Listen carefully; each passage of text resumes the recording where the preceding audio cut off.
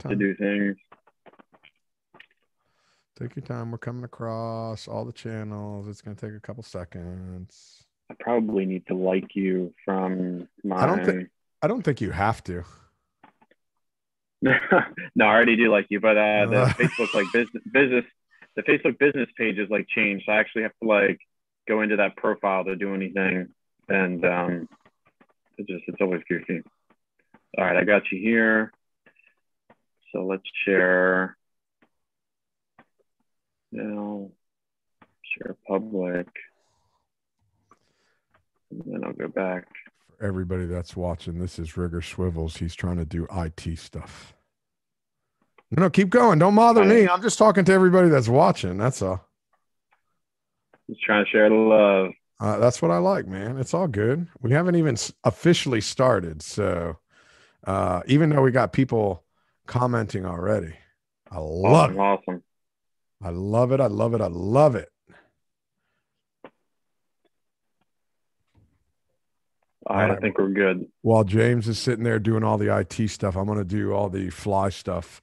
And we are back. Here I am, Fly Navarro, with the No BS World Tour, coming at you live all across social media. Today, I got Mr. James Turner from Ringer Swivels. Good afternoon, Mr. Turner. Hey, Fly, how are you? Thanks for having me on. Man, no worries. Thank you for making the time. I truly appreciate it. I know you're a busy man. Fishing is not your number one business. It is not. So I know you have a very, very busy schedule. So number one, welcome to the No BS World Tour. It's funny. We just self-proclaimed that we're all around the world and we're growing nonstop. It never stops, growing everywhere. And that's what we like to do. So big shout out to Edgar Scott from Real Alaska Fishing Charters and Susan Dalton. Good to see you guys. James, how the hell are you, brother? I'm good, man. I'm good. We had a little snow today for some reason. It was 76 degrees yesterday, and it snowed a little bit today. So the weather's got me a little thrown off. But where are you, for everybody that's asking? Where are you? Yeah, so I live in Chestertown, Maryland, on the Eastern Shore, about an hour and a half north of the famous Ocean City, Sunset Marina area, White Marlin Open stuff. Nice. So before we get into the nitty gritty of it, first of all, you're on the Eastern Shore, which makes me jealous because not only do you guys have great fishing inshore and offshore, you guys have some of the best hunting around. Oh, yeah. You guys got great duck hunting, deer hunting, you name it, you guys got it.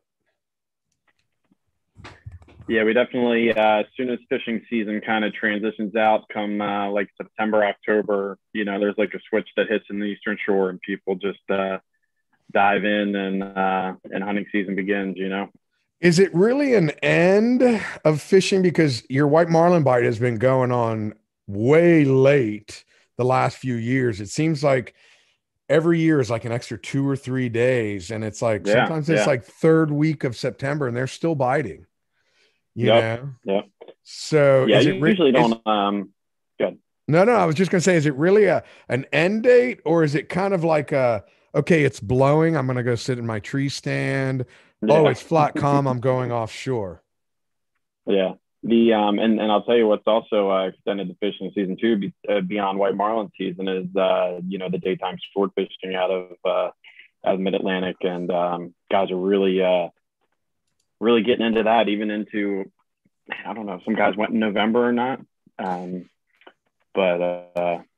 yeah, to answer your question, I don't think my switch really goes off until closer to Halloween. That's the bucks all start getting fired up for the rut, and that's when my transition kind of happens from stopping thinking about fishing for a little bit. No, listen, I totally get it. That I get. I know when I'm giant tuna fishing, we're doing September and October, and we'll tuna fish in the morning, then I go hunt in the afternoon. Nice. And it really works out great. There's something to be said. I know a lot of people complain about the 3 fish release rule they have up in Canada, but it doesn't bother me because I get to go hunting in the afternoon. It's like I fish in Right. the morning, I do all my work midday, and by about 3, 4 o'clock, I can go sit in the woods and hang out with bears. Right. Tell me a little bit about more about the three fish release thing that you speak of for someone who hasn't really gone up north and done the giant tuna fishing like you have. So, up in Nova Scotia, first of all, Canada is a very regulated fishery. And it's kind of interesting for me because being here from Florida, uh, I'm so used to recreational fishing, so being so large. Well, in Canada, there's really no recreational fishery. You're either commercial or you don't fish. Oh So, wow. yeah, like I've even asked, I'm like, man, I really want to go halibut fishing. And it's like, well, we don't have a permit. I go, well, I'm not trying to sell it commercially. I just want to go catch a halibut and uh, have some fish for the month that I'm up here. Nope, Right, right. can't do it. Hmm. I can go to one of the boats and buy it, but I can't go out and catch it. So the bluefin fishery was always just a catch fishery, catch and kill. Well, because of chartering and recreational and so many Americans coming up, um, what they did is say, okay, we'll let you catch and release three. And the reasoning behind that is they don't want you molesting with the fishery uh, all day long. You catch and you Sure. release your three, and then you're done. And then before you know Yeah. it, I mean, when fishing's good, we're usually done at about 10 a.m., 10:30. Wow. We're leaving the dock at 5, and we're done by 10:30. Hour back to the dock. Then you're eating lunch. And the great thing about, at least for me, and I've really never charter fished in my career. One thing that I've enjoyed is the fact that when you catch your third fish, everybody, it's a high note. How many Yeah. fishing days have you had where you've caught like 4 by 7 o'clock? Then you don't see another fish all damn day long.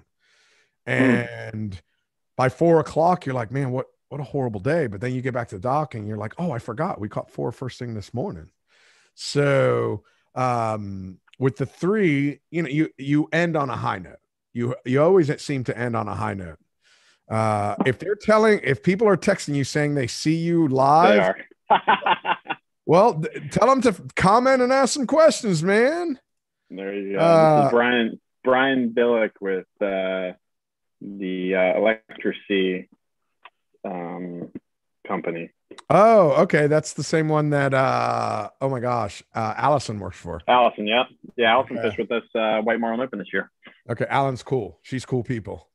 Oh yeah. She's cool Yeah. people. And you know what? We're going to continue talking a little bit about this Canadian fishery because mom is on the line. Nice. Captain Curtis, who I go fishing with while I'm up there, his mother's on the line. Every third day of fishing, she provides us with a whole box of fresh fried haddock. Mm. We have a seafood day. We have snow crabs. We have seafood chowder, lobster rolls, and mom's fried haddock. That's so good. There's no wonder I put on the Canadian 10 when I go up there. But yeah, that's one of the things you catch your three and your day is done. And it the fish have enough pressure on it from the commercial guys, you know. Sure. So instead of having a fishery that's constantly being pressure for 14 hours a day or 12 hours a day, you go in, you fish, and then you leave them alone for the rest of the day. Yeah. I like it. So I like it. I have no complaint. And truth be told, after you catch 3 800-pounders, most everybody's pretty tired. Yeah. Well, Yeah, they're pretty tired. So that gives them time to go do some other stuff like trout fishing or going hunting or sure. hiking or, and me being a Florida boy, I had never seen leaves change until I went up to Canada. Oh wow. I had never, ever, ever seen leaves change. I woke up one morning and walked out and it was, wow, what the Yeah. F just happened? Yeah. Is that So a lot of chair time, or do driver call seeing you in a stand up outfit once or twice? I don't reel nothing in, man. I collect content. There you go. But most everybody is in the chair. There's a couple people out there that'll do stand up. But most of our fighting, we're fishing 250-pound tests. We're putting 100 Oh, pounds of wow. drag on these fish. That's some And heat. That lifts you out of the oh, chair a little bit. oh, there's something to be said about putting 100 pounds of pressure on a fish, which I quite enjoy, Yeah, to be honest with you. In today's world, and I'm not knocking anything, and I know, and I'm going to give a lot of shit to all my buddies that are my age that are complaining about how wiring a fish is starting to lose its art form because so many people are fishing light leaders. sure. And hey, man, at least what I was taught, my job is to go out there and catch as many damn fish as possible, whatever Mhm. it takes. So if that means I got to go down to 80-pound test, I'm going to go down to 80-pound test. I don't care. Yeah, But at the same time, we do learn, we end up losing as a whole, start losing certain techniques that aren't used anymore. One of them is proper wiring skills. One of them is proper gaffing skills with big fish. Uh, when you're a single man in a cockpit and you're just trying to gaff a big Dorado is one thing. But when you're trying to, when you're trying to gaff a big fish and you need two or three guys, um, it's definitely one of those things that you have to learn how to communicate and work. Is it still blowing up at you? yeah, yeah. You're a He was a superstar big now, shot, dude. big shot. He said. You're a Funny. superstar now, man. That's right. Listen, the whole world. Now, did Richard's asking, and I don't know if we got the right thing. Did Jim get his LPs back? I don't. Do you understand that? I Jim, don't know, Richard. You're going to have to elaborate a little. elaborate a little bit. Yeah, Elaborate. yeah, the only LPs in the gym I can think of is maybe Jim McGrath sharing something from Grand Slam that I might have commented on or shared, but I'm not really too sure. Yeah, I'm not 100% too sure. I got so many things running around back and forth. Hey, it's Mark Pagano. What's going on, Mr. Pagano? Mr. Mark is the one that introduced me to the fishery in Canada, and Oh wow, I get the opportunity of fishing with him every year, except for last year, right. because all the borders have been closed, and I know they extended the closure one extra month. They just put it out yesterday. Department of I can't even, it DHS put it out yesterday. Sure. They're extending, but it seems like everybody's kind of extending one extra month right now. So you gonna be clear come September, October this time, you think, or yeah, hard I to say. don't. Yeah, and for those of you that are listening to this just in audio form, I gave him the I don't know shrug. Uh, man, I'll tell you what. Last year, I canceled 3 tournaments last year. This year, I've already canceled 3, and I've created like another 4. Right, Uh, right. and all of them have like this contingency plan of what happens if you have to make it remote, or what happens if you have to make it virtual. So, listen, it is what it is. Yeah, I try to build in the parameters that I'm allowed to build, sure. and I go from there. I go from there. If it's like anything else. So this is what I want, and I try to build in that little space. And sometimes I step on people's toes, and sometimes I don't, Sure. and try to do what I'm allowed to do. So Yeah, and we've learned, if anything, over the last year to just be a hair more flexible, you know. exactly, you try to be flexible and try to. There's certain things I'm flexible with, and there's certain things I'm not. Yeah. And I don't necessarily want to get into all those things.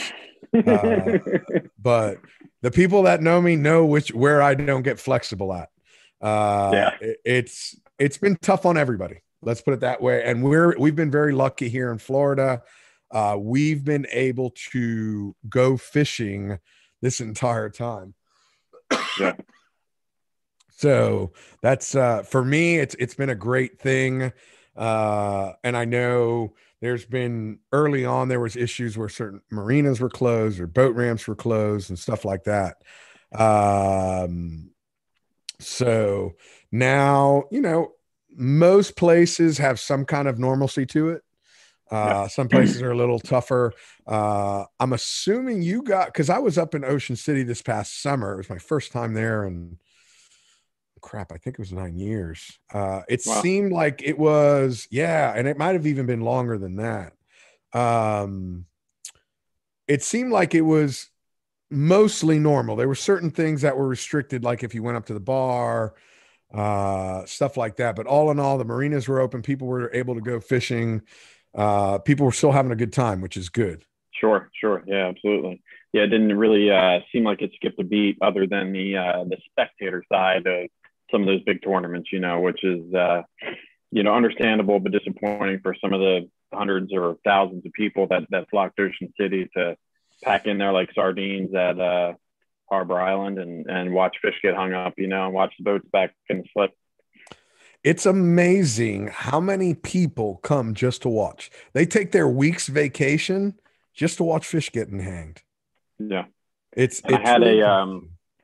I had the figures. I interviewed Jim Mosco for the founder of the White Marlin Open Tournament for a Marlin Magazine article, and I had the figures on what their reach was, and I forget how many countries and how many people stream it in, and then on top of that, the influx to the Ocean City area. It was just numbers you and I would never expect. Well, I just wrote not a paper, it was an article about the amount of money that is created by billfish tournaments. Sure. And it's amazing. People don't realize how much money is brought in by recreational fishing. I know in the state of Florida alone, recreational fishing is a $119 billion a year industry. Wow. But we are also a 12-month out of the year industry. Right. You're typing. Okay. All right. Let me pull back up here. You still got me, right? I can see you. You're fine. Are you on your laptop or you're on your phone? Yeah. Laptop. Okay. No, you're loud and clear.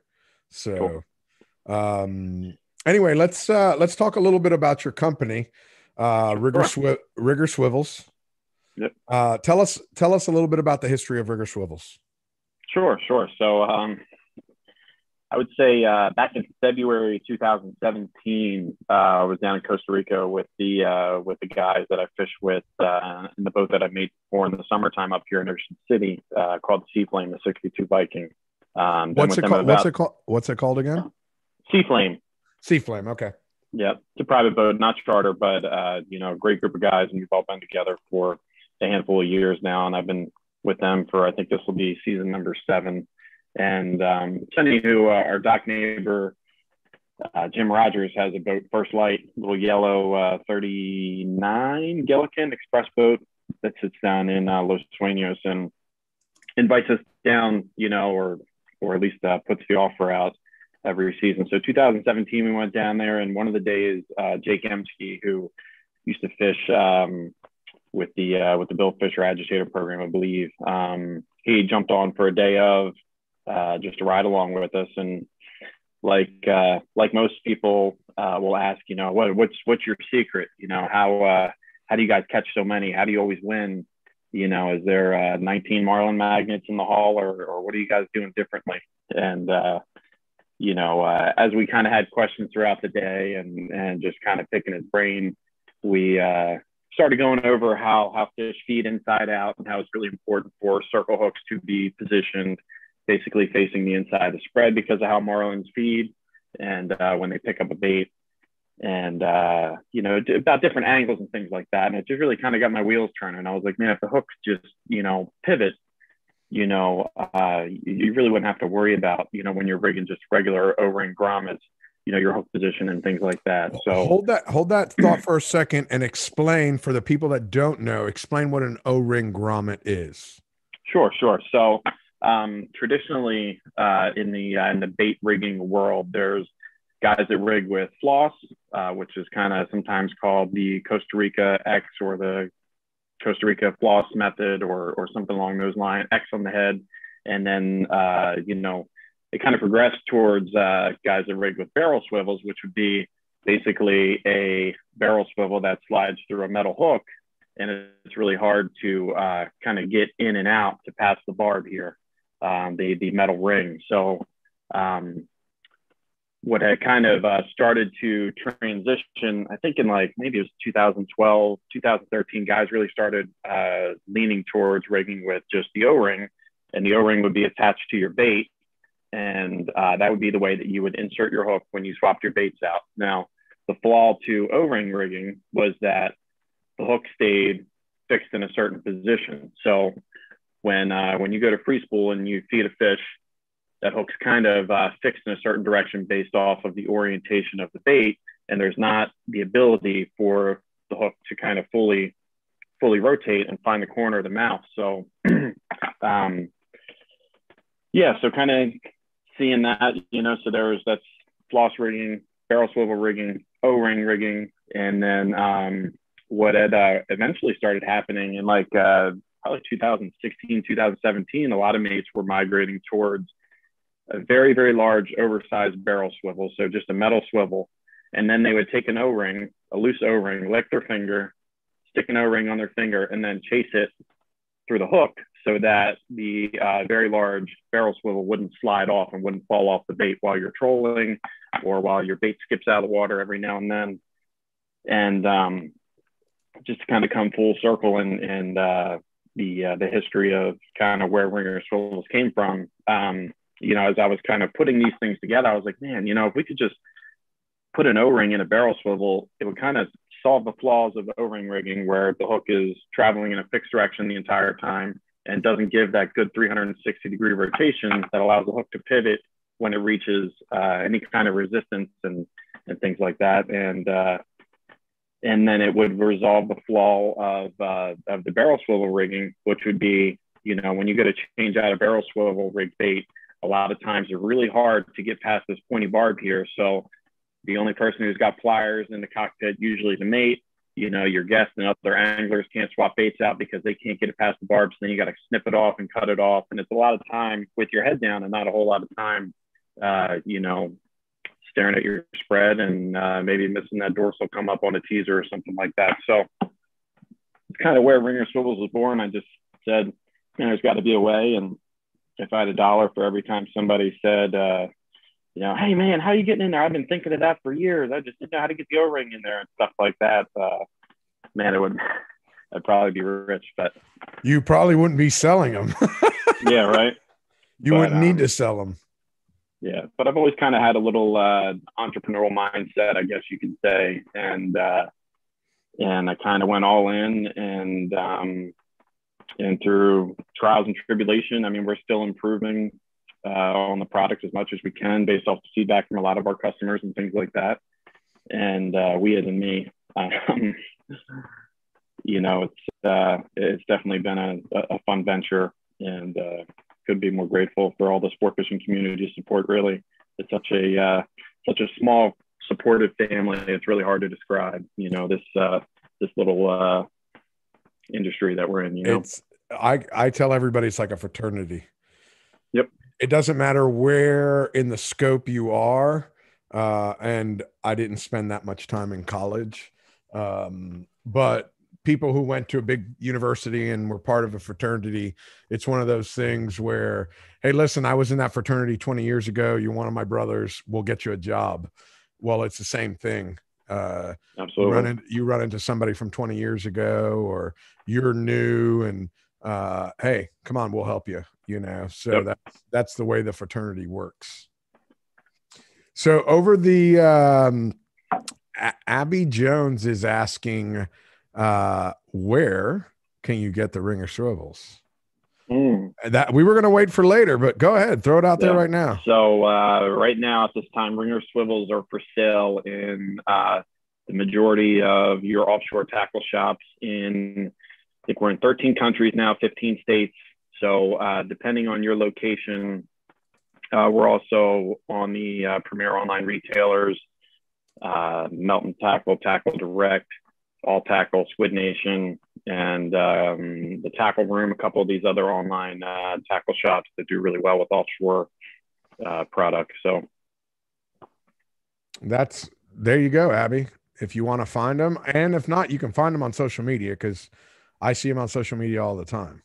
Yep. And there's actually, now that you mentioned it, I have a map that I built on the website at the bottom on the homepage, so bringerswivels.com. Scroll down to the bottom, and it has an interactive map where you can zoom and see all of the little tags and all the tackle shops that we're in. So, Australia, Costa Rica, United States. Abby is in Morehead City, North Carolina. Morehead City. So our big North Carolina tackle shops, obviously, would be Ocean's East, Nags Head, EJW, Chase and Tail, Saltwater Bait and Tackle. You don't have this. I mean, you have to really think about this. You don't know this right off the top of your head? It's all from the top. I just what I'm thinking of is not forgetting one of the important ones, and then here. So this is what we're going to do. I'm going to lay the disclaimer for any tackle shop in North Carolina that James misses. It's 100% my fault because I made him nervous before we got on air. So we'll blame it on that, or it's the fact that his kids didn't get the macaroni and cheese that they wanted before he came on air, and I wanted peanut butter and jelly instead. I had a bison burger. When you said, okay, 2:00, I made bison burgers this weekend. I had a leftover patty. Yeah. I went bison hunting back in January with some friends, and I came back with way too much bison. I didn't even kill one because I'm like, wait a second, there's 6 of us. You guys kill 5. I'm like, nah, I just want to look. It's me and my girlfriend at the house. It's not like I'm feeding a wolf pack.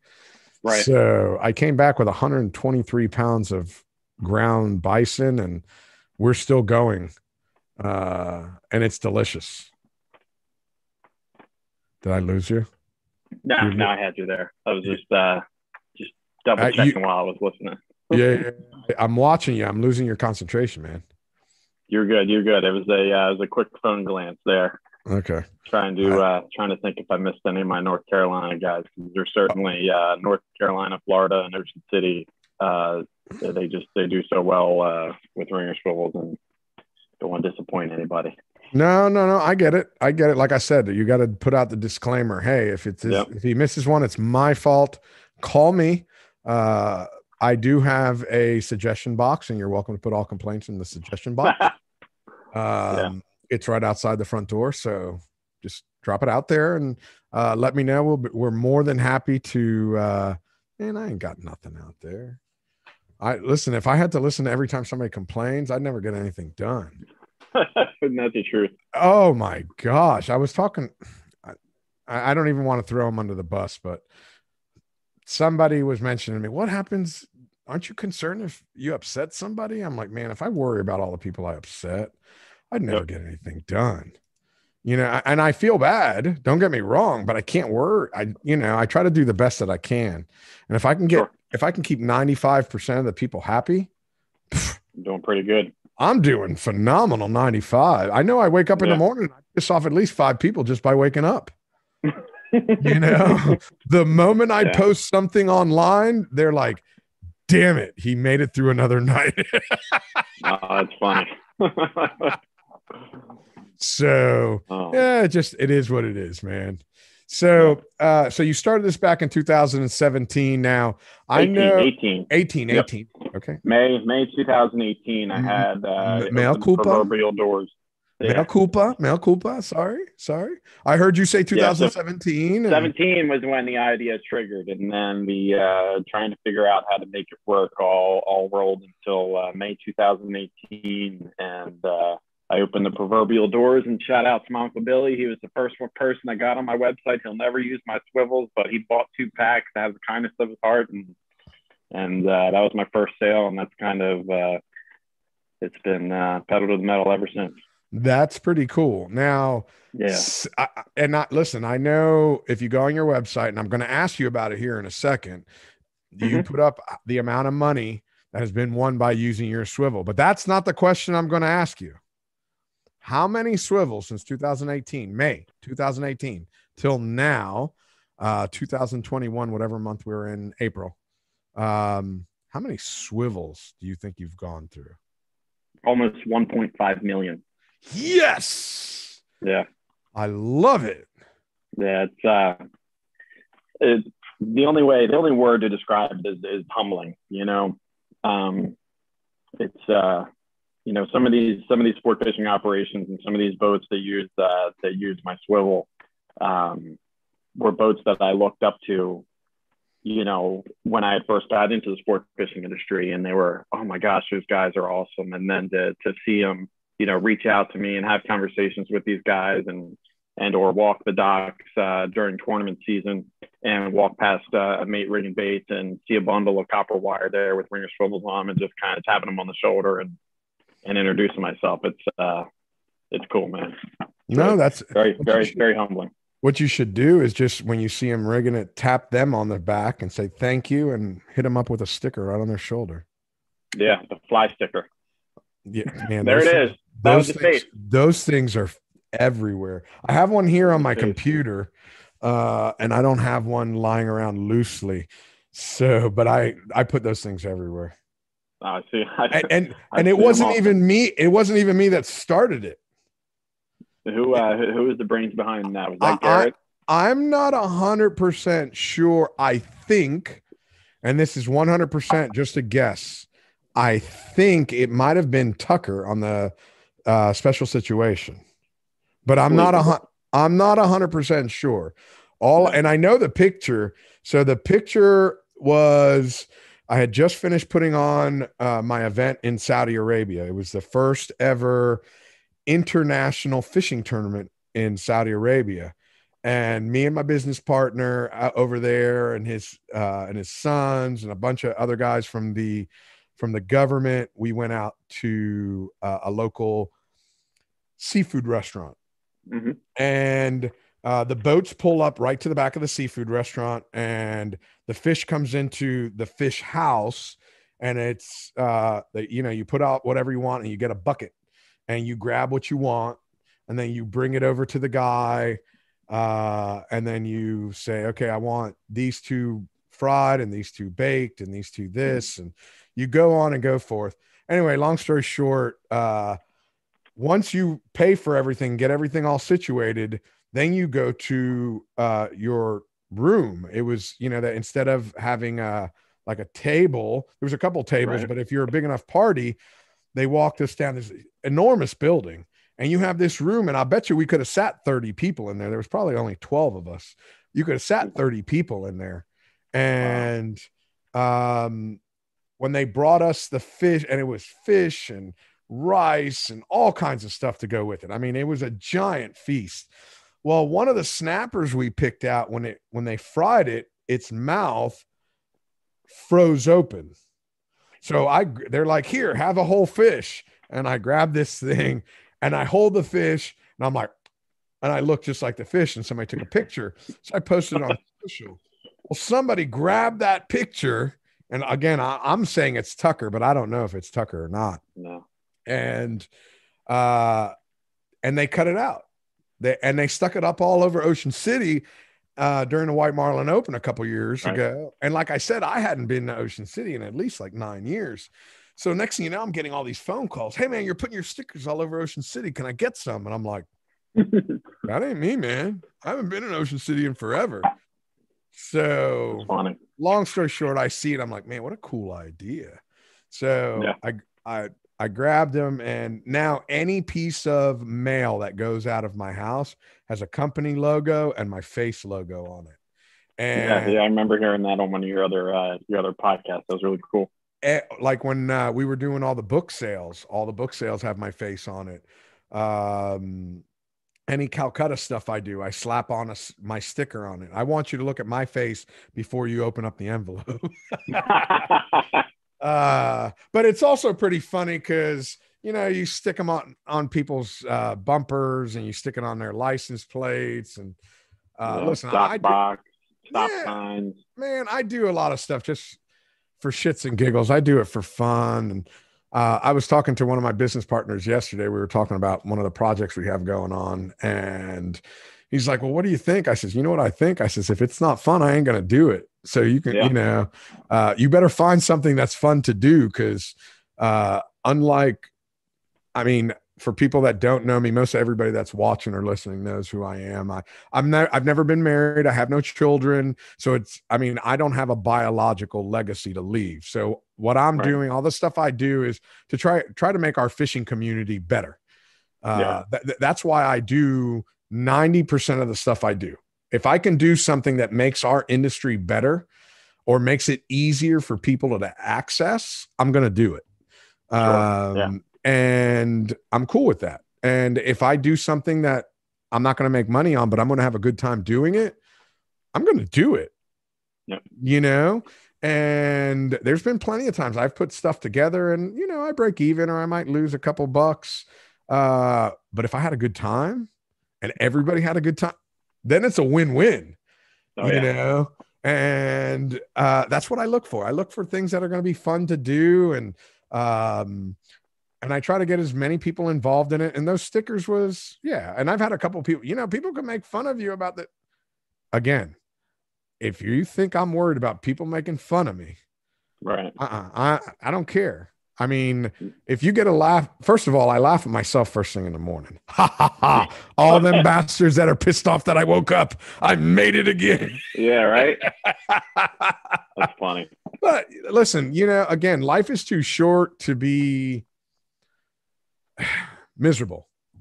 Certainly. And you definitely have a fun follows fly around. Wherever you're going, there's people that are smiling and laughing, or you're doing something half goofy, and that's what I try to have a sense of humor. You have to have a sense of humor, and you have to have a good time. And for me, that's why I've been very lucky. And I pick where I want to go and what I want to do because I want people to have a good time. And I've fished plenty of times where people get upset, and man, I don't want to do that. I hate that. I want people, a couple of years ago, I had some friends. Oh, did you fish I don't know if it was the White Marlin Open or the Mid-Atlantic. And I'm like, man, I didn't go do that. And they're like, what'd you do? I saw these blue marlin pictures. I'm like, man, I went to the Fads. I took these two Cuban brothers who had only caught one blue marlin between the two of them. And I took them out to the Fads and they caught 19 blue marlins in 2.5 days. I go, and they probably missed another 25. They didn't care. Right. They did not care. They caught fish. And, I'm 47. I'm going on 48 years old. I've been doing this since I was 19, and I've done some really cool shit. And I love every minute of it. And I don't discount anything I've done or anybody else has done. But one thing I enjoy is watching our sport through other people's eyes. And I love taking out people that have never been fishing before. I love people that have taking people out that have never caught a billfish before. They've seen it. I don't know if you've seen him on Instagram, but Tarzan, it seems like every Friday I get a phone call, or every Wednesday. Hey, Uncle Fly, you want to go fishing on Friday? Yeah, let's go. And too cool. He's 12 years old. We go wading. His mom doesn't want him to go wading by himself. And I don't blame her. He's 12. Right. She's like, I don't want him to get stuck in the mud. He's all of, 4 foot something. So we go wading, and I keep my phone on me. I get work done during the day, but I've taken him out. He's caught his first 2 sailfish with me. I've got plenty of other friends. I've taken them out, catch their first blue marlin. I talked to a buddy of mine. We've been friends since we were how old are you? What grade are you in when you're 6? We've been friends since we were 6. And I was just talking to him this morning, and he's like, you ruined me. I'm like, I don't know what you're talking about, but I'm afraid to ask. And he goes, my brother just called me up and asked me to go fishing with him this weekend. And I told him no. And I'm like, why'd you do that? He goes, man, after going to Guatemala with you, I don't want to go fishing out here. Right. He's been a little bit. Yeah. He's been after me for years. I want to buy a boat. And I'm like, you're busy. You're a working person. You run a company. You got a bunch of employees. You maybe get a day and a half off a week. I'm like, you don't want to buy a boat.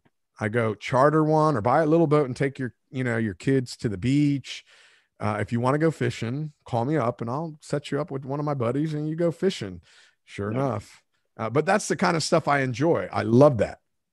I love that, you know. And one of my dear friends, Marshall, we fished the Big Fish Classic, the Huck Big Fish Classic at Ocean City, and he's fished with us the last two tournaments. And primarily a rockfish guy, some tuna fishing, but the rock fishing's like a trolling. And no offense to rock fishing or tuna fishing, but when people catch their first billfish or hook their first billfish on their own, they kind of see why you're catching, releasing, and kind of see the art and see the interaction and the challenge. And so during the Big Fish Classic, we had a really good tournament 2 years ago. We would have been either tied top release boat, didn't get in release money, but it would just everything came together and it was incredible. And typically a new guest or a new angler isn't holding a rod or hooking fish just because of how the flow of the cockpit goes. And he picked up a long rigger when somebody went to lunch, and and he got a bite. And he was like, "Oh my God, something's happened!" And I looked down, and he's got both of his thumbs are on the spool, and his thumbs are burning. I'm like, "No, thumbs off the spool. Oh, whatever, just lock it up." And then he locked it up, and he caught his first billfish. That's awesome. And then so when we fished the tournament again this year, he was on the left long rigger and the flat line, however the rotation was, and he was just he was stoked and ready for his next bite, and then had a couple opportunities, and that's what billfishing is all about. So being that you bring up that story, I'm going to tell you, I was talking with Haynes Hoffman earlier, and I was telling him we're gonna launch it here soon. The official tournament competition, let me not call it a tournament, it's a competition, it'll start Memorial weekend, but the videos can be post dated. It doesn't have to happen during the summertime, but from Memorial through Labor Day, we're having a new contest. And I'm waiting for the artwork to come back right now. We are going to hold, are you familiar with the billfish baptism? I'm sure you are. Billfish, when you catch your first billfish, you get thrown in the water. Yes, sir. We are holding a contest for whoever has the best billfish baptism video will win a 2-day trip for two at Casa Vieja Lodge. Oh, man. So David's a good friend of mine, and so is his wife. And whenever people want to go fishing, I like to take them down to Casa Vieja or to Los Sueños. And I ended up talking to them. I'm like, listen, I want to put something like this together. What's it cost for two people? And we're like, okay, cool. So two people, if they want to add an extra day or whatever, that's up to them, or an extra person. But we're going to pay for 2 days of fishing for two people. And whoever has you catch your first billfish, you got to take a video, you got to send it to us. We'll set up something. And as we do that, we'll post it up on social and have a way for people to vote. Sure. Yeah. And that's a really cool idea, man. I like it a lot. Yeah. And it's one thing, and I don't care where you catch the fish. I mean, you can catch the fish in Costa Rica. You can catch the fish anywhere. I don't care. The whole thing is the video. I want the video of you getting thrown in, and we're going to celebrate you catching your fish. And at that point, then we're going to pick a winner and put it out there. And it's just fun. Again, like I said earlier, too cool, man. If it's not fun, I don't want to do it. Yep. I just like to do fun shit. Not what I was expecting you to say when you were like, "Oh, I've got a competition that we're getting ready to release." And that's a really cool idea. Yeah. Well, you were probably thinking of going to be fun. You were probably thinking another fishing tournament. Yeah. Yeah. Absolutely. Which is, hey man, it's whatever. Yeah. It's another fishing tournament. And I love them. I love putting on, we got a new one that we're doing here, Memorial Weekend. It's funny. I've had like 3 emails about it since we've been on. We're doing a statewide Mahi tournament in the state of Florida from Key West to Jacksonville, $250. Oh, cool. And then we have 2 days worth of concerts while everybody's fishing, we're going to have like 2 days worth of music fest going on in Fort Pierce, which is kind of like the middle of the state. It's right in the middle. Yeah. So anybody that wants to drive around, come in for some good music, stuff like that. So $250 buy-in. $250 buy-in. We're breaking it down to first, second, and third for Saturday, and first, second, and third on Sunday. And anybody can afford. Where's the fence? Because I've seen some big mahi being caught in the Bahamas right now. You know what? And it's so funny you say that, because at first I didn't put a fence, but right. I got to put something. So I'm going to, and there's a couple other little rules that I had to, that questions like this that come up. I don't want somebody going to the Bahamas for the weekend and then coming back. Yeah. Sure. I don't want that, but I don't want to take away from the guys out of Canaveral that run over to the Noah buoy. I don't want to say it's 50 miles because it all depends on where you're fishing. So yeah, I got to put some parameters on it, and we'll go from there. But it's $250 bucks. If we can get 1,000 boats, that's pretty interesting. 1,000 boats. Nice. 1,000 boats would be a 50, 30, 20 thousand split per day if we get 1,000 boats. Yeah. Even 300 boats would give us 15, 10, 5. So I just want people to go fishing. I don't give a shit. Yeah. It is a 30-pound minimum, so you can't bring in a 19-pounder and weigh it. No. I don't. There is a 30-pound minimum. I've had a couple people, oh my God, that's so big. Man, I got a lot of these marinas that are weighing the fish. It's their busiest weekend. I don't want people coming in weighing, 100 fish or 40 fish. You got somebody coming in weighing a 35-pounder. That's enough for the crowds to come in and some beer to be drank while people are weighing it. That's a respectable mahi for sure. Yeah. And if not, we'll figure it out. It's first year. We hung a 39-pounder, took first place in the White Marlin Open 2016. And man, it was rough as a cob, but we had cracked a shaft, found a cracked shaft, had a vibration on a Tuesday of the White Marlin Open, and went over on Wednesday. They said both shafts were cracked. This was on the 60, and they had Viking pulled 2 shafts out of 62 and said it'll work. Put them back in Thursday, and then we fished the last day, Friday, and it was like 4 to 6 footers, blown his tail off, really rough. And this mahi came. I think I was on the left long rigger, and this mahi came, and you see it free jumping or what the captain thought was free jumping through the spread. Well, I had just gotten picked up, and here he comes, and he's jumping through the spread. He's like, how's nobody picked up right now? Look at that big mahi. And every time it jumped, there was just showering bait out of its mouth. I mean, it was just had a belly full, right? So, we cleared the spread and everything, and one of the anglers, Josh, gets on it, and I always bust his chops because I feel like it was a world record timeline or time frame of how long it took for him to reel this mahi in. Like, I mean, if we fought the mahi for 40 minutes, I think that's how long we fought it for.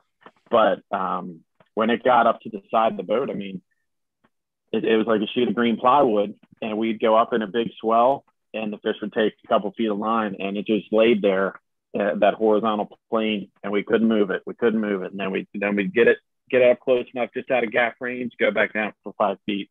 But that was a 39 pounds by the time we got back to the scales and weighed it. But man, that was a respectful mahi. So, 30 pound minimum, certainly, a nice fish. It's respectable. And listen, if I come out and we only have 4 fish weighed for the state, then I know I need to lower it. Sure. But if we end up with 10 fish weighed or 20 fish weighed, then I'm like, no, 30 is perfect. Again, it's respectable, but it's so funny. You're talking about during a tournament, how many mahis you catch that are 30 something pounds during a regular day of fishing, and you manhandle this thing and you catch it in like 6 minutes and you gaff it and everything's fine. But now it's a tournament. Oh no, I'm going to baby this thing. come on. And listen, I'm going to complain about it, but I know I've done it too. Oh my God. Oh my God. It's like, it's only 50-pound leader. It's like, you know what? 2 days ago, it was only 50-pound leader. And I took a double wrap and I wired it and gaffed it all at the same time. And it didn't bother nobody. Or you see some, they just sling it. They just sling them. They take a double or triple wrap and just yank them over the transom. You don't think nothing of it until there's money riding on it, and then everybody freaks out. There's a very weird feeling when you go to grab the leader in a big tournament like that, and not knowing, if you haven't seen the marlin jump or the white marlin, or not knowing how big they are, it's $1 million mess up possibly. Oh, no. Listen, I totally get you. Grab a leader, you grab that 300-pound on a blue marlin, and you go to pull on it, and it's like, oh no, let me go easy. Any other day, you take a full double wrap and lean on it. Yeah. Instead, it's a single wrap, and as soon as you start to give you a little bit of a tug, you're letting go. It's so funny because up in Canada when we're fishing, there's some days we got to go down as light as 150 fluoro to get them to bite. You're talking about an 800-pound fish. You'll be surprised how strong that fluoro is. Yeah. I mean, I've learned a lot. I've learned a lot about fluorocarbon, wiring it, how much stretch or little stretch it has compared to regular monofilament. And you learn, when you get to put that kind of a pressure on, you really start learning what your tackle can do. You guys still up on 100 pounds with the 154? Oh, damn straight. I love drag. Well, they're circle hooks, so they're supposed to be in the corner of the mouth. Right. In theory. Mm-hmm. You know what they say about theory and reality, but in theory, you can. And sometimes you make a mistake in something parts, absolutely, but also at the same time, it lets you know what you can put on your tackle. I want to know how much pressure I can put on my tackle. That's my biggest thing, so that when you need to, you can. Yeah. That's a big thing. Are you reading comments? No, I don't have it set up. Okay. I was worried going out of my screen. I didn't know if that knocked me out of my video or not. But let's see here. You're here. You're loud and clear here. So every once in a while, your mic goes. It'll give me a little scratchiness, but all in all, you're coming in clear. Cool. Which is, for me, is the most important. I want people to be able to hear what you're saying when it's just audio, because a lot of people listen to it just on audio from Spotify. Yeah. Spotify or Stitcher or whatever. So what are you seeing comments wise there? Anything you want to stop, take a moment? No. Right now, it's a lot of just idle chit chat. I will have to give a big round of applause. And one of the things I was checking out, see if I knew her. I see an Abby Jones is asking a lot of questions, making a lot of comments, and let's give Abby a little love. She says she's recreational. She takes vets fishing for free. She got her first bluefin this year. Those hooked bluefish for the kill. And she said she will be ordering some of your rigger swivels. Very nice. And she also says putting warriors on fish, they light up. And she loves to put kids on fish as well. And she loves having her own boat as well. So, and where's Abby? Where's she fishing out of? If I'm correct, Abby was the one that was commenting out of Morehead City, North Carolina. Okay, so, gotcha. Yeah. Abby, there's no need to apologize. She says sorry. There's no need to apologize. This is it's all good and fun. I do all directing and production of the podcast myself while I'm on here with you. So I've got my screens here. So I'm always bouncing between one screen, comments, the whole 9 yards. And I try to make it not too obvious. Now you're doing a good job. Yeah. So it's like I got three things at once. And then you get the occasional emails that pop in. Uh, and then there's a problem. And then I got to Yeah. answer it. Like somebody just sent me an email. Can you do this? Sure, I can do that. Maybe let me make sure it doesn't take away from the podcast. Yeah. Yeah. So Yeah. that's my Well, biggest thing. I try to sure. do. I'm not happy if I'm not doing 12 things at once. I love Yeah. doing a lot of things at once. Bunch of It's tabs open. uh man, it's so funny. We're fishermen. I grew up as a Mental fisherman. tabs. Yeah. No, well, I have a laptop, but now I have three screens to go with my laptop.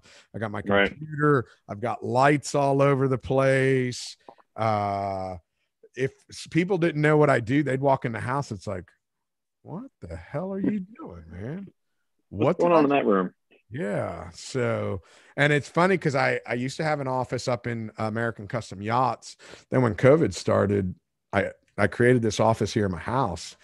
Right. And little by little, I've just built out a whole studio, and everything happens right here. And I'm happy with it. I love it. Yeah. Yeah. For sure. I put on a collared shirt with board shorts and flip flops, and I look professional. You know, everybody looks at me. Yeah. You're a professional. No, I still got board shorts and flip flops. And most of the times, my shirt great. does not match the shorts. No. I got blue shorts on right now. So Oh, that's cool. Well, shout out to Abby while I'm still fresh for taking our veterans out fishing. That's a really hits home for me. I'm a big supporter of our veterans for sure, and we donate regularly to Pepper's Freedom Alliance operation over in Costa Rica, where he takes a lot of our wounded vets and things like that out on these amazing trips, whether it's fishing or their island tours and things like that. It's just, they deserve the love, and I just, it gives me goosebumps whenever anyone talks about or I see people taking care of them. Listen, I'm a 100% big supporter of our veterans. Because of them, we can sleep at night. Yep. Then you can sit in your board shorts and flip flops on doing a podcast. Exactly. I mean, being the son of two immigrants from Cuba, listen, every day I'm very, very blessed. I'm happy. There's no complaints on my part, none Amen. whatsoever. And Abby has also let us know that she is one of your clients. She's not only a watcher, she's one of your clients. So, oh, nice. She said after you described the ringer swivel, she's like, I got those on my boat. Oh, cool. Yeah. So cool. Yeah, our bluefin guys really like the our number 2s and our number 4s from New England all the way down to Carolinas in the wintertime if they're live lining for bluefins. They do a quick bridle and grab one of our number 2s or our number 4s, depending on how big the bait is and how big your hook is. But they've really been doing well with them. It's been very interesting for something that I had a single mind for ballyhoo rigging. That's all I wanted to do, right? So ballyhoo rigging is a little flawed, and I think I can make it a little better by putting these two together. Let's go ahead and do that, and then we have a customer say, hey, I need a bigger one because I'm going to use them for this, and that's literally how ringer swivels grew to the 4 or 5 sizes that we have now. It's just, hey, need a bigger one. And now we've got guys in the Gulf of Mexico that are bridling with a dart live tuna that sometimes are upwards of 15 pounds. And, they're slow trolling them around the rigs and catching blue marlin. We just had state record blue marlin, Zach on the Fleur de Lis fish in the Mongo offshore tournament. They caught a state record blue marlin just with the bridle buddy dart at number 4. But just kind of seeing how the applications changed and even evolved into the tuna fishery. Nothing that I would have ever expected or thought of, originally. And it's just cool to see how people are adapting with them, It's funny how that happens when you put stuff out there. People, they adapt. Yeah. Fishermen really adapt. Sure. Hey, I could use that with this, Exactly. And that's why a lot of times it's good just to put stuff out there. Yep. You put it out there, see what happens, and get the feedback. And um, it's scientists call it citizen science, Yeah. where you put it out to the citizens and then they adapt it, collect the information, get back to you, and then you can make the appropriate adjustments that you need. Absolutely. Yeah. Which People have is, caught cobia, rooster fish, and they're bridling their live baits, even little live baits with them. And our live bait swivel guys started using or wanted a ringer swivel that could accept the rigging bands and things like that for the kite fishermen, the live bait sailfish guys in Florida. And okay, here we go. And then next thing you know, someone's using the same swivel, catching a rooster fish, and another guy's catching cobia with them. the fish don't notice it. They don't. They don't notice it. Just like I fished for 4 years in Venezuela in the 90s. Then I went back again in 06, and there were some issues we had, and we had to leave pretty quickly. And everybody was saying, that well, about the time? Was that about the time Venezuela no, started to? they started going really downhill. I want to say it was probably another 4 years after that. Our issue was boss being able to fly in and out. Gotcha. At the time he flew private because of his health, and we couldn't get the plane in to stay. There was a bunch of issues, so we went down there. We were there for a few weeks, and then we left. And everybody was, "Oh, you left because of the political situation, this and that." I'm like, "Hold on a second, time out. Whatever the political situation is, those fish don't know. No. They have no clue. They're gonna bite. They don't Yep. care. They don't care what the political situation is. They're going to continue to bite." And, I lived down there for 4 years in the late 90s. And, I flew down there a few times to fish with my friend Lee Alonzo on the Budman. And then we took the Real Tight down there in 06. And the fishing was just as good. The fishing was just as good. The fish don't care.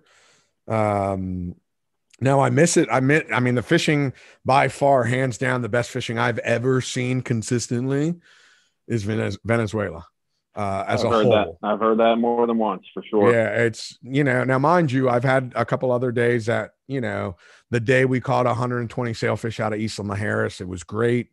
The fishing was phenomenal. I've had some really good days off of Florida. 40 or 50 bites. Best day I've ever had in Florida was 80 something bites. And great days in Costa Rica and Panama, but consistently Venezuela.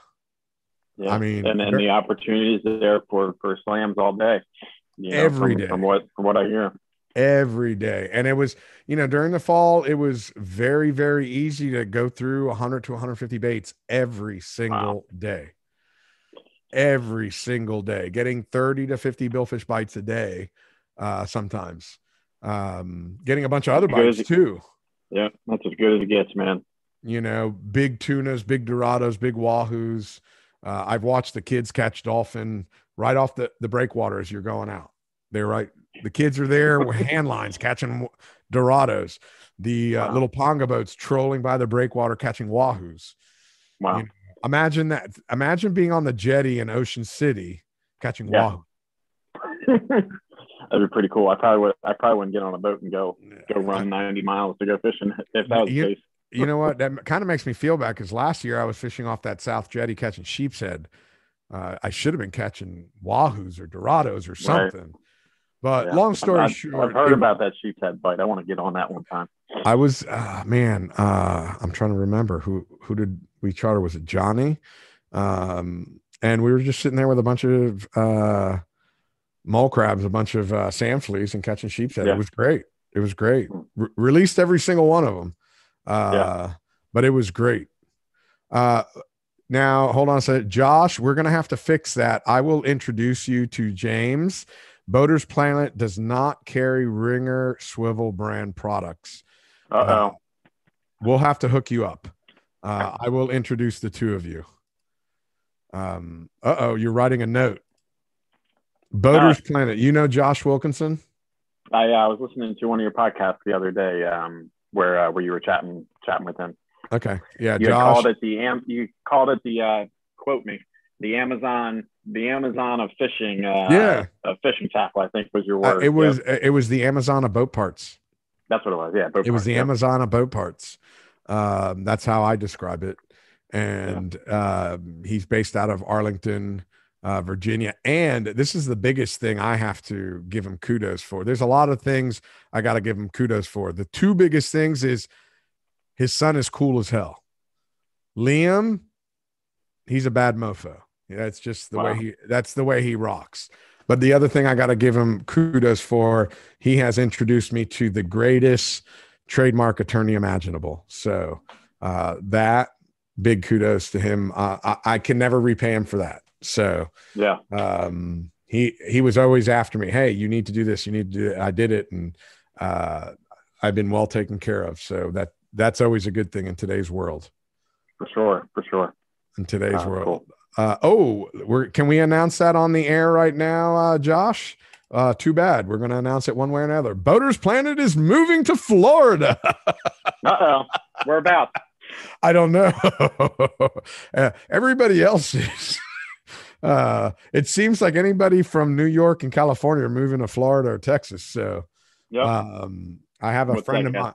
I have a friend of mine that builds houses in the middle of the state, and he can't build them fast enough. He cannot build them fast enough. So, yes, Josh, give Nadia a big shout out for me. She's awesome. I just spoke with her yesterday. We all are. Abby's moving to Florida as well. Everybody's coming down. So, James, when are you moving to Florida? When are you uprooting the whole family and coming into the Sunshine State? I'll tell you what, to be honest with you, we were really close back when I first met my wife in 2010.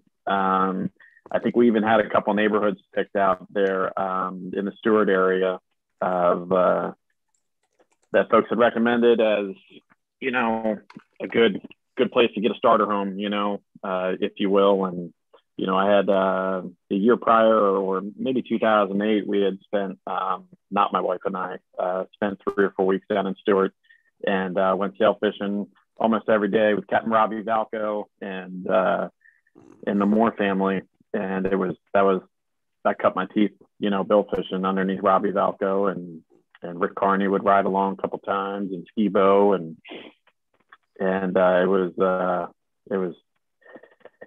it's a cool fishery down there in the Bahamas, being so close, and all the boating options, and being really into boating and fishing. I was like, man, I got to get down there. I mean, so many options, so many places to go.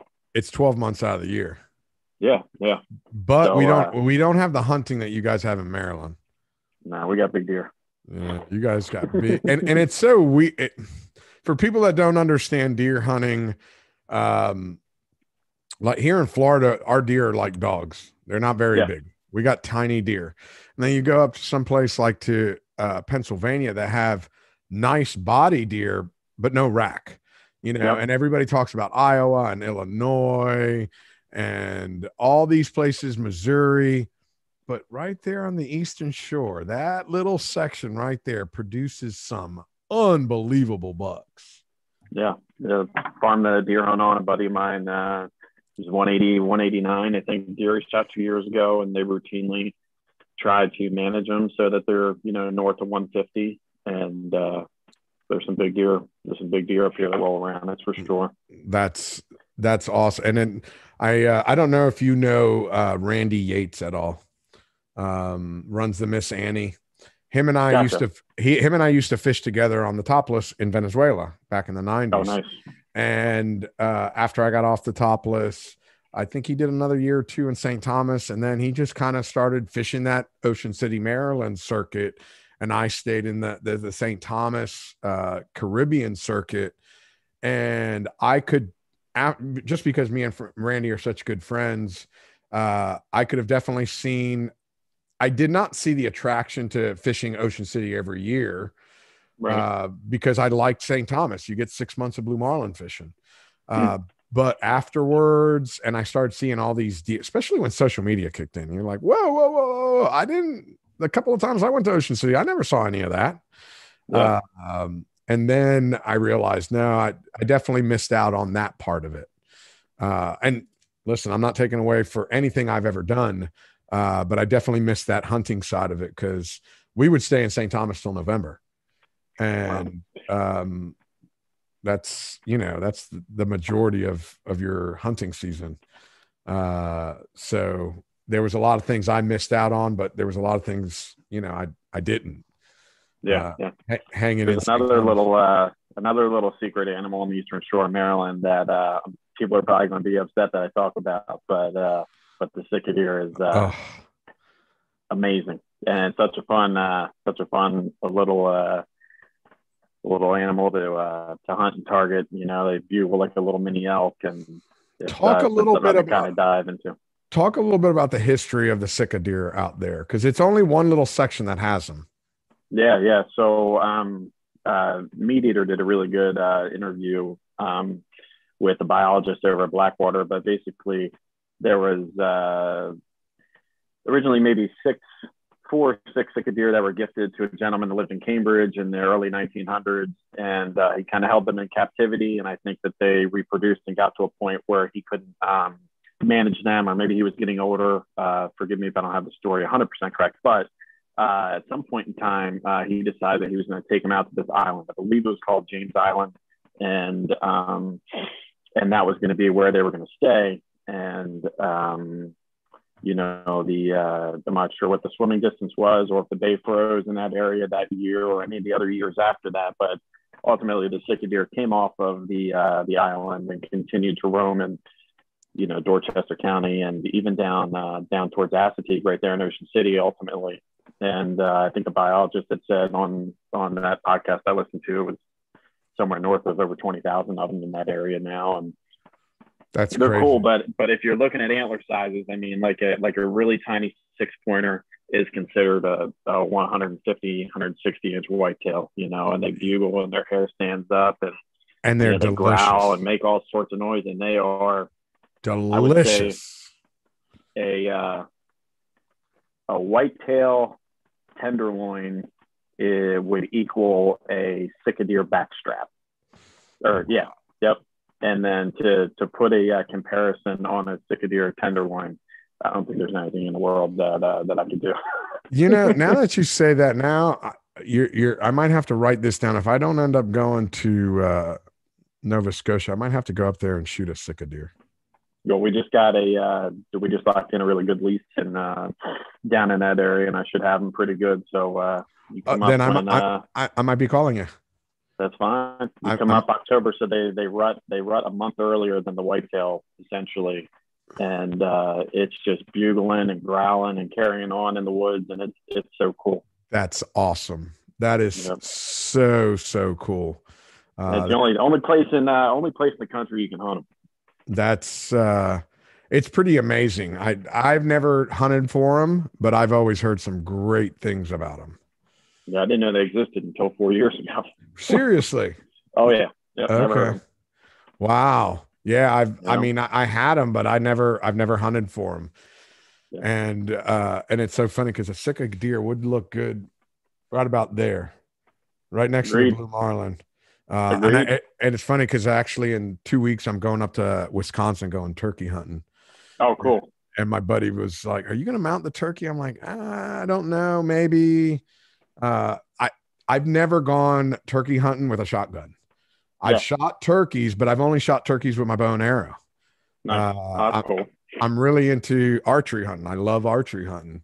And I used to have a lease here in Florida. My first turkey I ever killed was an Osceola here in Florida. Oh, cool. Yeah. And here, I didn't realize everybody's thinking, "Oh man, that's the hardest one to get." And I'm like, nobody told me that. We found a tree that fell. We hid behind it, and here they come. We put a turkey decoy, and my buddy would call him, and he could see him on the other side of the tree, and they couldn't. I mean, the whole root system had to be like 7 feet high, so we're just almost standing there. Turkey comes by, I'm in full draw, and there he goes. That's cool. Yeah, archery is like bill fishing. You know what I mean? It's there's an art to it. There's the skill set involved and a learning curve, and it's not something anybody could just go out and say, "I'm going to go, hook and marlin, there's kind of an art to it. No, there's a huge art and a patience to it. Sure. Yeah. There's an unbelievable patience to it. You have to be patient. And now, talking about exotic animals or animals that have bred in their own captivity, I got a pretty funny story about whitetail. Have you ever been to St. Thomas? Nope. Want to. Okay, so when you're heading out of Vessup Bay, which is where the marina's at, we were heading out one day, and I knew there was deer there because I'd seen plenty of them. Well, my captain starts banging on the deck of the bridge. I come running out because usually I come up right before he pushes it up, and he starts banging and puts the boat in reverse. I'm like, something's wrong. And I come out, what's the matter? Get up here. And I'm like, shit, what did I do? And at first, guilty conscience, man. What did I do? Oh, no. And so I look, and here's an 8-pointer swimming across Vessup Bay. And you were talking about frozen ice or something. Mm-hmm. Vessup Bay ain't small. Vessup Bay is probably like 300 yards. Wow. 200 to 300 yards. It's wide. And here's this 8-pointer swimming across. And as soon as he got past, the channel, we went by him. And I mean, really, you could have put a gaff in him and brought him on board, but it would have been ugly. But the deal was I started researching. So somewhere in I want to say early 1900s, some people sailed down from Virginia and they brought some deer with them to farm them. And they cut them loose. And they're only on the east end of the island. It's not like they run rampant all over the island. It's only on the east end between Red Hook and Cabrita Point. And they swim back and forth.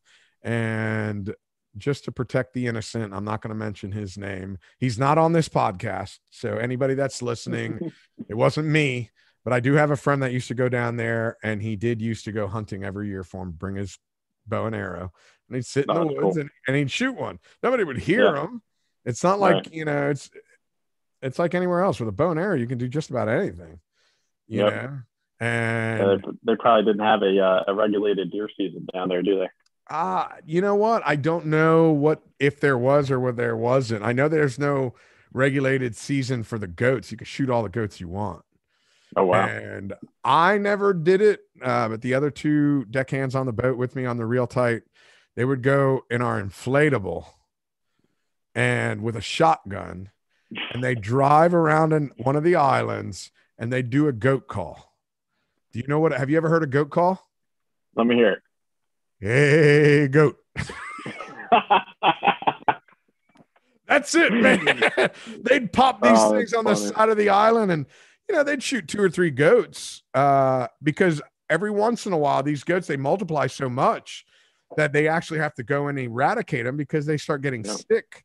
So they would go and they'd shoot 2 or 3 of the goats, and they come back and they clean them on the dock, and they'd make curried goat or give them to the locals. There was no short. It would never go to waste. It would never go to waste. Cool.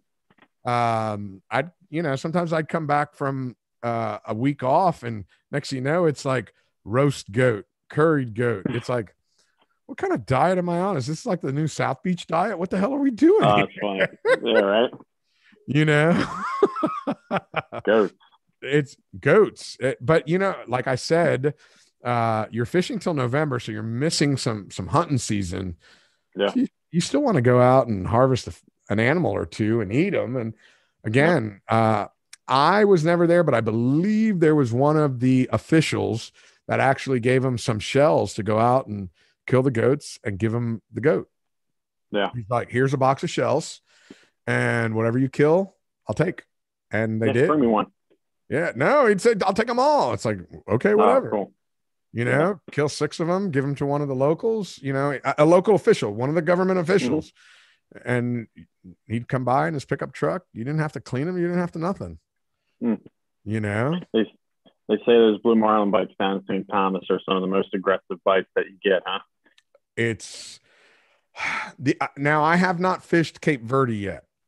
Right. And I have a lot of friends that have. I was supposed to go last year. COVID.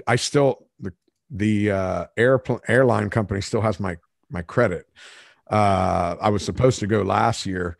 But they say that Cape Verde is as close to St. Thomas as you ever seen. And my best way to describe it to everybody, because pitch baiting is so prevalent in St. Thomas, but one of the things that's helpful for pitch baiting and for people that don't understand pitch baiting or bait and switch is where you're pulling lures with no hooks in them, which is just a teaser. And when a fish comes up, you tease the fish in, and then you throw them a bait, whether it be a rigged bait, natural bait. We kind of perfected the use of the tingum. It was actually my boss that came up with the name of tingum, Jim Lambert, back in the day, which is nothing more than a Moldcraft soft head Moldcraft chugger. And that's what we'd switch them off to. And it's great for a novice angler, because if they miss it, you're not going to Sancocho. You're not going to, he's not going to eat your bait. He'll keep eating it over and over.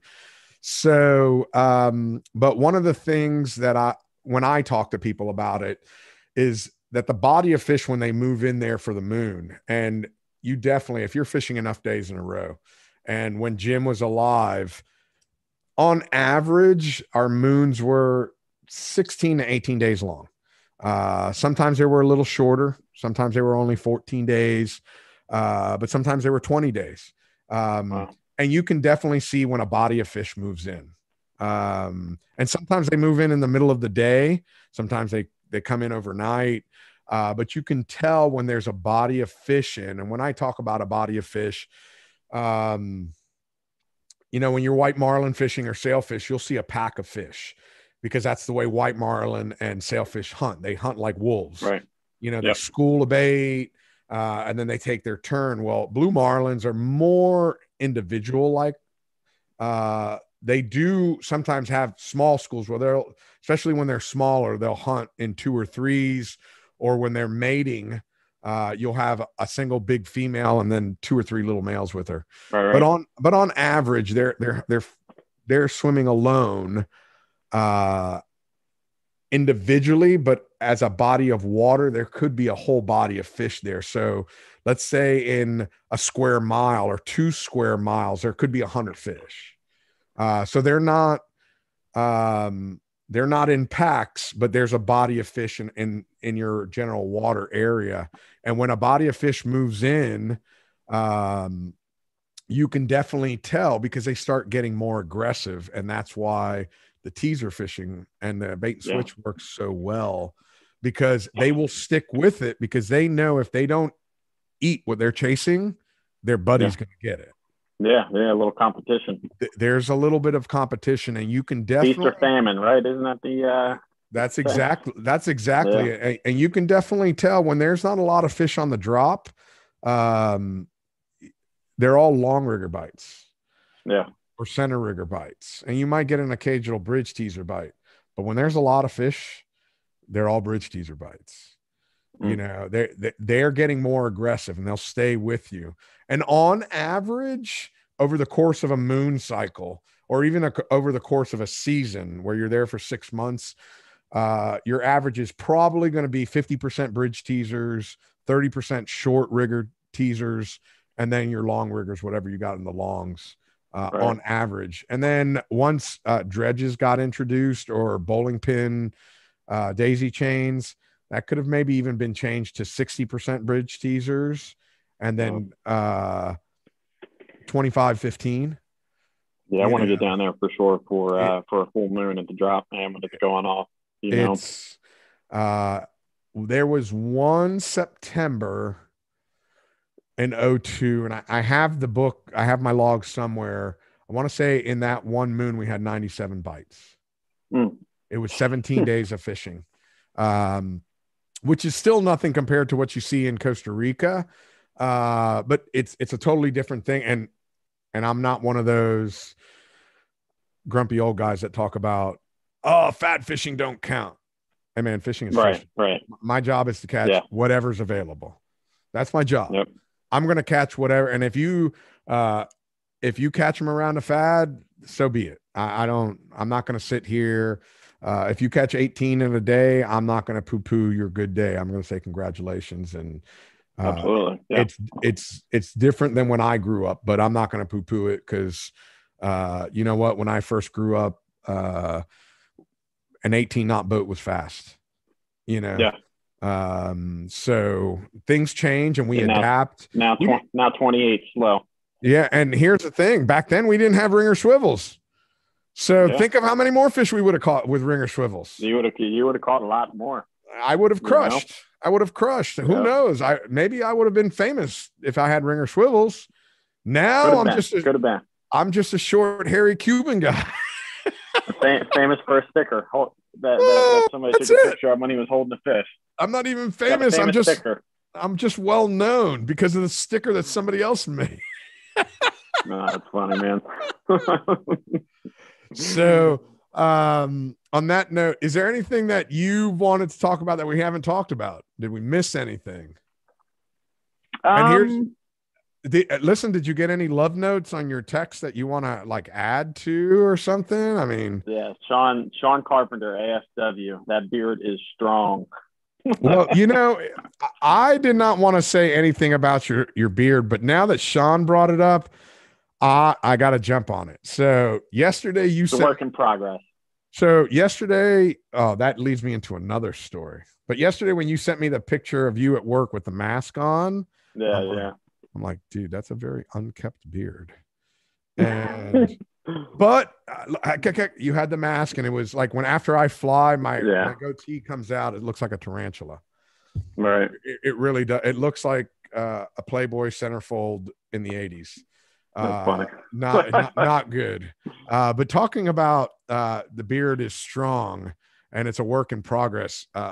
When I was running that boat in Hawaii, the guy I worked for was from Texas, and we were planning a mule deer hunt in Raton, New Mexico. And he tells me, "Is that your wife?" Yeah. She was. Hi, honey. Thank you for allowing your husband to talk for an hour and 36 minutes. I'm going to cut him off here shortly after I'm done with my beard story. There you go. I was one of them very fortunate or unfortunate kids that was able to shave in the 6th grade. I was in elementary school. I had a beard, the whole nine, or mustache anyway. And so my boss tells me, "Hey, listen, we all grow a beard when we go hunting." And I'm like, "Yeah, I can do that. That's not a problem." And I'm like, "When we hunt on December 7th, I'm like, okay, count me in. I'll fly out to the ranch for Thanksgiving. And then we'll drive up to New Mexico in your whatever bus RV." Right. And so I fly in like the Monday before Thanksgiving, and I shaved on Sunday, and I didn't have a goatee. I was clean shaved. And he's like, "Hey, we're supposed to grow a beard." And everybody at the ranch, they're all patch here, patch there, and it's right. It's not coming in very good. And he's yelling at me, we're supposed to grow a beard. I says, "I am. I quit shaving yesterday." And he's like, there's no way. That was Monday. The day after Thanksgiving, they're like, "F you, man. I can't believe you did that." Yeah, man. It's just it's just one of those things. I've been very lucky. I grow a beard. And normally when I go to Canada, I quit shaving as soon as I go up. And by the time I'm said and done, I got a full beard and I keep it for the whole fall. And that's, my hunting beard. And I travel until after Christmas. Yeah. Keeps you warm. Every year for Christmas, my girlfriend and she doesn't have children either. So what we do is we just go somewhere cold. That's my only thing. I want to go somewhere and enjoy cold, because in Florida, it doesn't seem like Christmas. We've gone to Norway, and we've gone to Upper Michigan. We've gone to Colorado. We go wherever, as long as it's cold and I can enjoy my beard. And right after the new year, I chop that shit off. So, this is mine's a hunting season beard that I kind of I've always experimented with, kind of letting it go as long as I could to see if I could fill in just a little bit.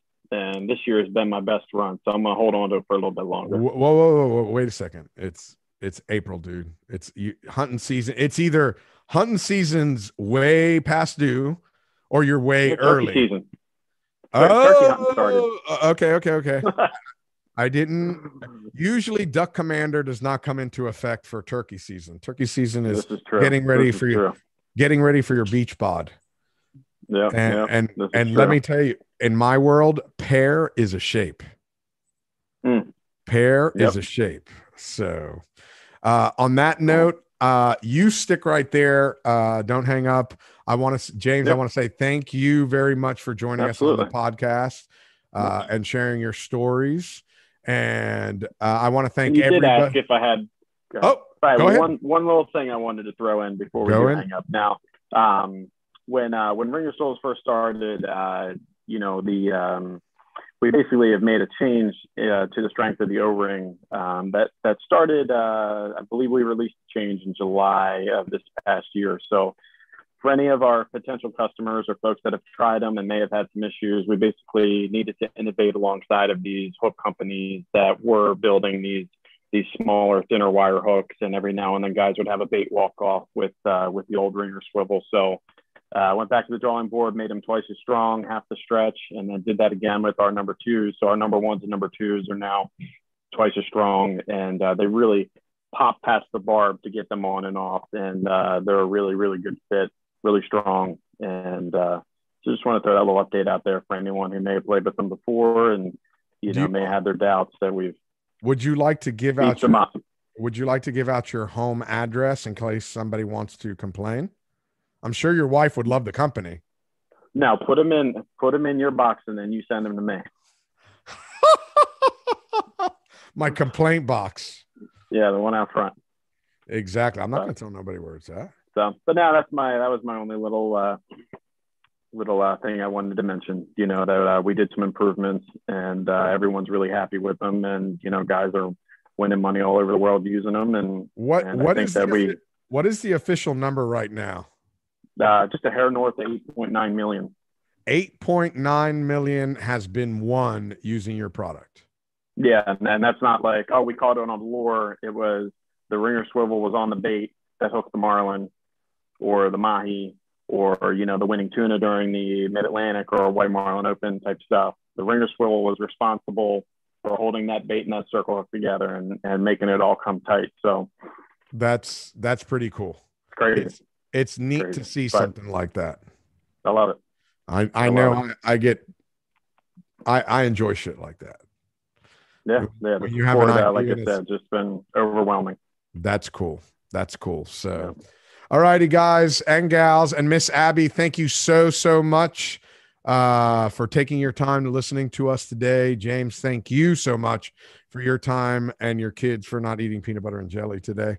Everybody, thank you so much. And you can listen to this along with everything else on whatever your favorite podcast broadcasting platform is. So everybody, thank you so much. Peace out. Let me find my little cursor here so I can hang up properly. James, again, thank you so much. And everybody else, have a good time. And I will talk to you later. See ya.